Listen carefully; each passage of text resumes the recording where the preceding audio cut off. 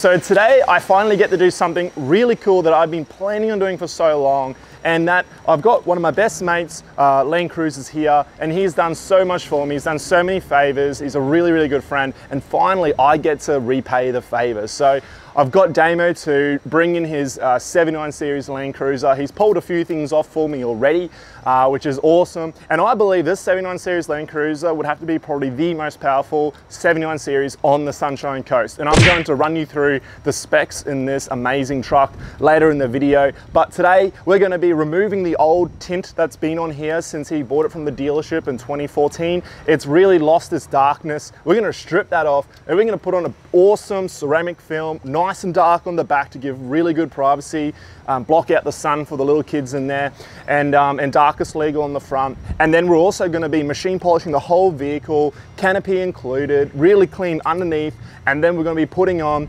the top tier graphene coating, the Atri Pro Nano Graphene. So going to get it inside into the coating bay so we can start tinting it or stripping it off first. And this thing is a weapon. Can't wait to show you. It's blooming comfy too. He even let me drive it here early this morning.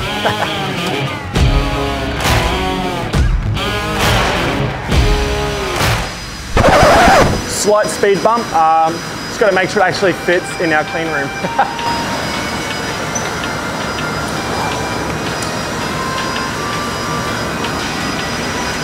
She's going to be close.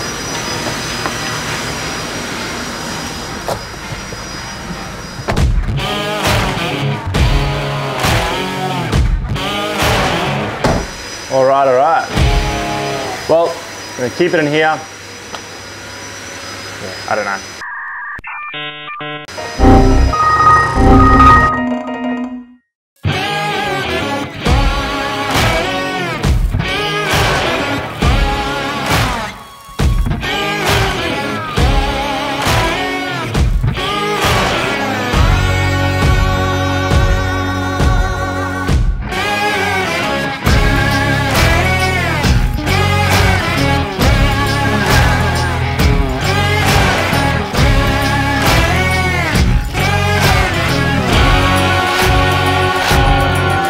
So the Ute's all tinted, looking absolutely unreal. Come check it out. It's really, really nice and dark. A lot of privacy on these back windows now. A bit darker on the front too, so looks awesome. It's actually not really hard to see out of, so Damo's really gonna love this, and a lot more privacy and a lot more heat reduction as well. So we're just gonna take it outside, check it out, and make sure it's all good to go so we can get working on all the exterior.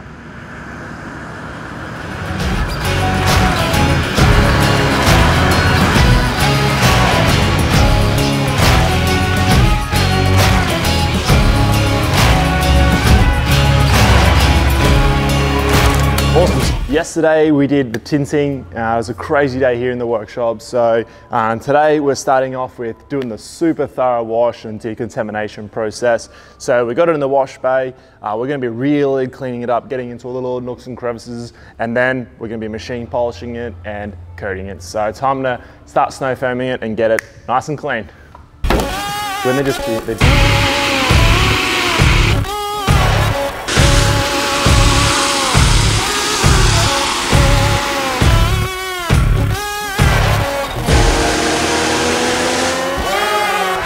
Snow foam has been doing its thing, time to rinse it down, and then we'll start degreasing up in the wheel arches and start cleaning all these areas.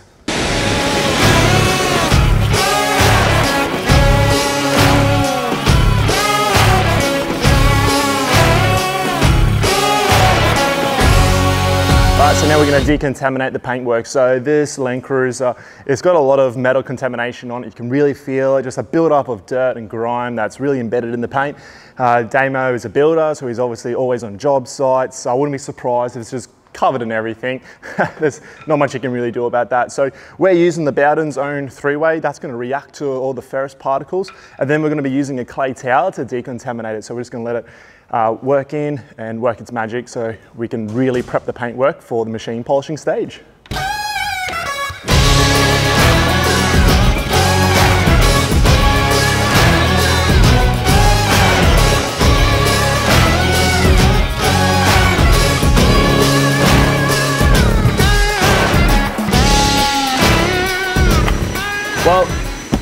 Even though we're doing all the outside on this car, I want to give Damo's interior a nice clean. He went away for the weekend with the kids and all that, so just going to give it a nice vacuum, just make it look good, so when he comes, picks up his truck, not only will he be wowed by the outside, but when he opens the doors on the inside, he's going to be blown away with how nice and clean and refreshed it is. So we'll start with vacuuming first.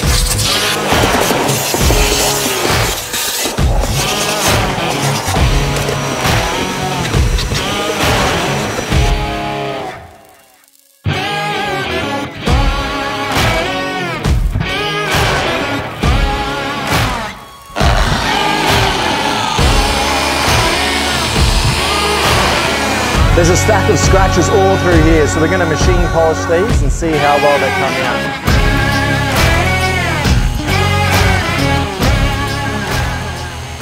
Because these door handles have that really nice open edge, we can really get the machine polisher in there to remove those scratches, and wow, 98% of them all gone all through here. It might be hard for you to see on camera, but it looks way better. And it's always from just coming in, opening the door.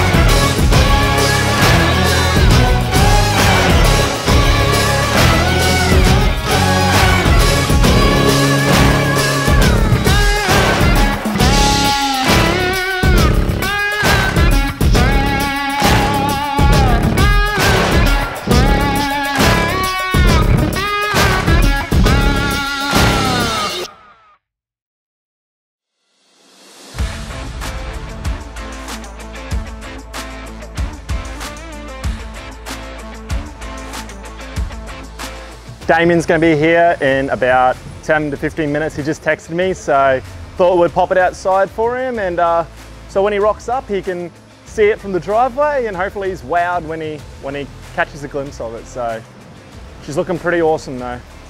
Really, really good.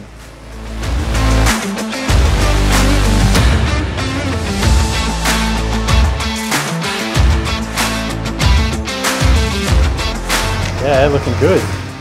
Yeah, real good. Wow, yeah, the tin's really made it look a lot darker. And just open it up so you can see what it looks like inside out. Like, it's not ridiculously dark. Oh, yeah. And we took the back wheels off, coated them, like cleaned them up. Yeah, we coated all the glass too. Coated all the windscreen, coated all the side windows, wiper blade arms, like the arms. So when it rains and all that, it should really bead up and be really hydrophobic.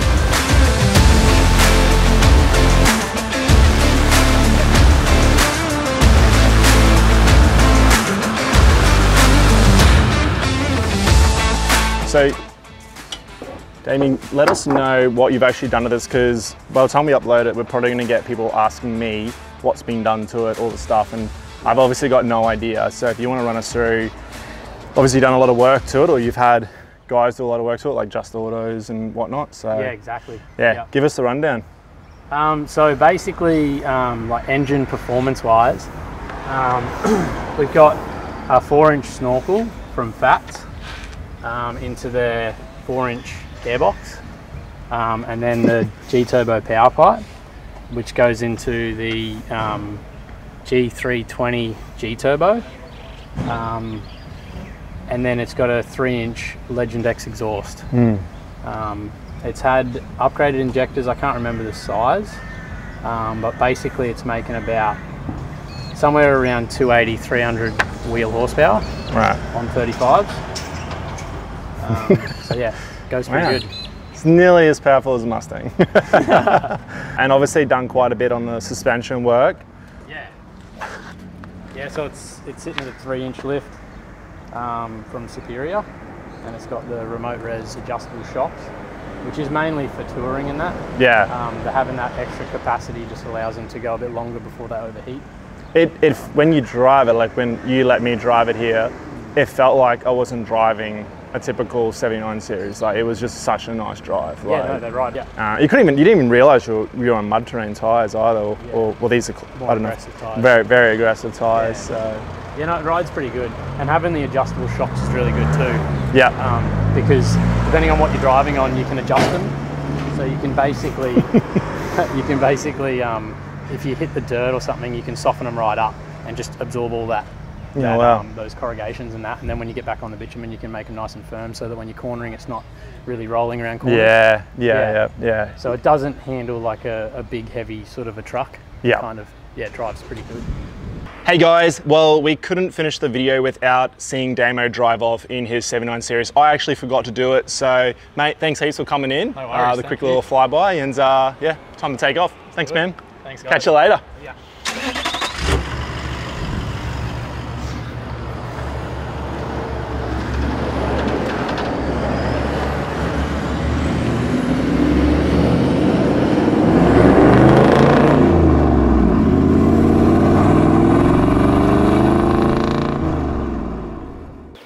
That.